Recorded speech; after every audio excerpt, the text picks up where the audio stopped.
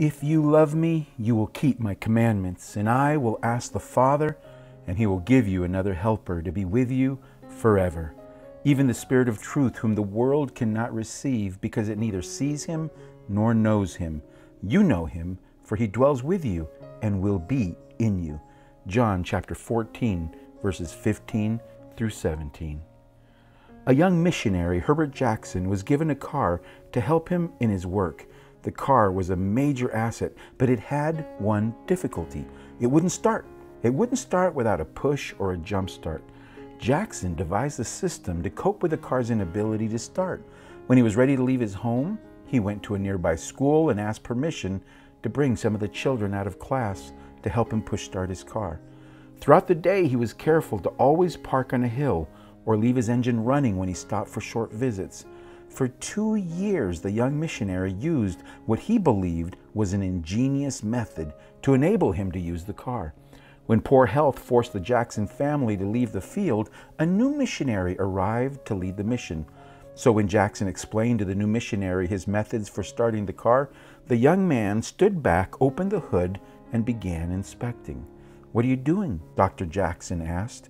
And he said, "Well, I believe the only trouble here is this loose cable." And he gave the cable a twist, pushed the switch, and the engine roared to life. For 2 years, Dr. Jackson had used his own devices and endured needless trouble. The power to start the car was there the whole time. It just needed to be connected. Good morning, everyone. It's the beginning to another great day. And I want to begin it with you by taking our first breath together. I'm going to ask you now to take a deep breath, to hold it, and then together we'll exhale. You ready? Let's do this.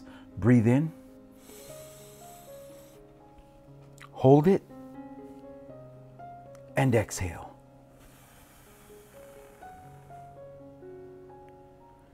That remains my favorite part of the morning with you.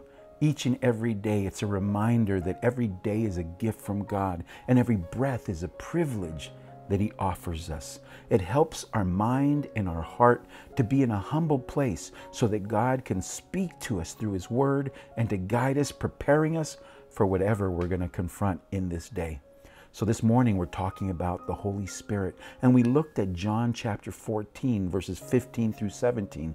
And there we find that Jesus is speaking to his disciples. He's about to go up to heaven, and he tells them, "I'm going to give you another helper, another comforter." And what we understand here is that Jesus is our comforter. Jesus is our helper. It's Jesus who gave us new life. It's Jesus who gave himself for us at Calvary, who's redeemed us, and he's given us new life. And yet, speaking to his disciples, he knows that he's going to leave them behind, but he will not leave them alone or abandoned. He says, "I'm sending you another helper." Who is this other helper? It's the Holy Spirit. He's the comforter that's been promised. So when you analyze this text in the original language, you find that that word for helper or comforter is parakleto. And basically it's made up of 2 Greek words, which means para, to come alongside, and kaleo, which means to call. So parakleto means someone who's been called along your side. And when we analyze the word comforter, we can get back into the Latin, and we can see that it means con forte, with strength or with power. And when we analyze these words, what Jesus is saying is that he's going to go to be at the right hand of the Father, but we are not abandoned. We're not living on our own. He's sending us someone who's going to come alongside of us, and he's coming with power and strength. And when you think about that word comforter, it could be also a lawyer, an advocate. And that advocate, at least in the time of Jesus, was a family lawyer, someone who was very well aware and related to the family. And so whenever there was a problem, whenever there was a need, they would call for the family lawyer. He, because he cared for them, had an interest in them, he would come and represent them. He would come alongside of them. He would use his knowledge and his strength to defend them and to advocate for them. That is who Jesus is sending for you and for me. He says, I'm going to be at the right hand of the Father, but don't you worry, you are not alone. I'm sending you another helper, a comforter, an advocate, and a lawyer who's going to come alongside of you with great power and strength. And he's going to walk through every day with you. And so as you start your day, I want you to understand that no matter what you're waiting upon in this day, no matter what's waiting on you, you're not alone. The Holy Spirit is with you.